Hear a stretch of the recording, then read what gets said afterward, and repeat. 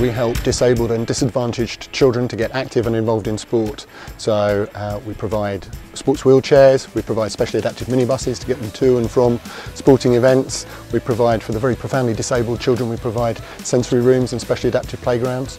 We're looking to get 5 or 6 minibuses or even more for schools up and down the country, and then each rider can choose a charity for their half of the money. Our chosen one is Bluebell Wood Hospice, which is a wonderful charity in Sheffield. Where I live, the inspiration is there is a school probably about 2 or 3 miles. I pass it every day when I do the cycle, and it's there. They've got 2 minibuses there, and you see kids jumping in the bus in the morning and getting off and doing some sort of event, whether it be cricket, whether it be horse riding, and that's the transport they need to get to these events. And like I say, it gives them a great time. It gives them that sporting chance which they wouldn't get otherwise. I was involved in the 2013 Ashes cycle, which was exactly 2 years ago. This one's slightly shorter, 2 years on, and we've got even more riders. So we had 70 riders in 2013, and we raised £280,000 for the Lord Taverners and other charities. This year we've got 100 riders, and we're hoping to smash that target. And really going round last time, I noticed just when we turned up to various stages, we met a lot of children along the way, turning up in the minibuses, which are supplied by Lord Taverners. Seeing the children's faces, seeing the way they smiled and seeing the way they interacted with us was really worthwhile, made the whole occasion worthwhile.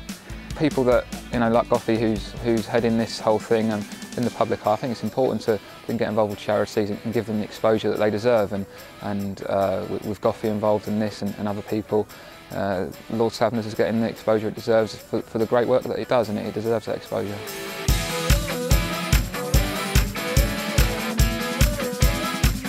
I'm pleased to announce that we've raised £250,000 already for the bike ride and causes up and down the country. So hopefully, with a bit of luck, we might get up to 300,000 by the end of it. The great thing is it's broken down into chunks and everyone waits for each other. So I'll be at the front, or one of the front riders, getting there quick so I can get in and get dry. But then we'll be waiting and cheering everyone in, and 24 miles in, then we all go off together again to the next stop. It's really good fun. I'd encourage anyone who thinks that they can't do it to get involved and have a go if we do it again. I'm a sociable athlete, should we say, but it's really good. You get to do it at your own pace, extremely well organised, and again, the word fun. We're here to raise money for the charity, but do it in a good way.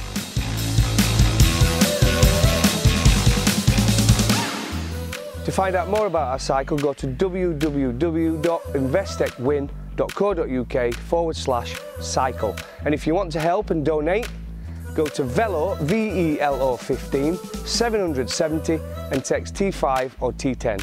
Thank you very much for your support.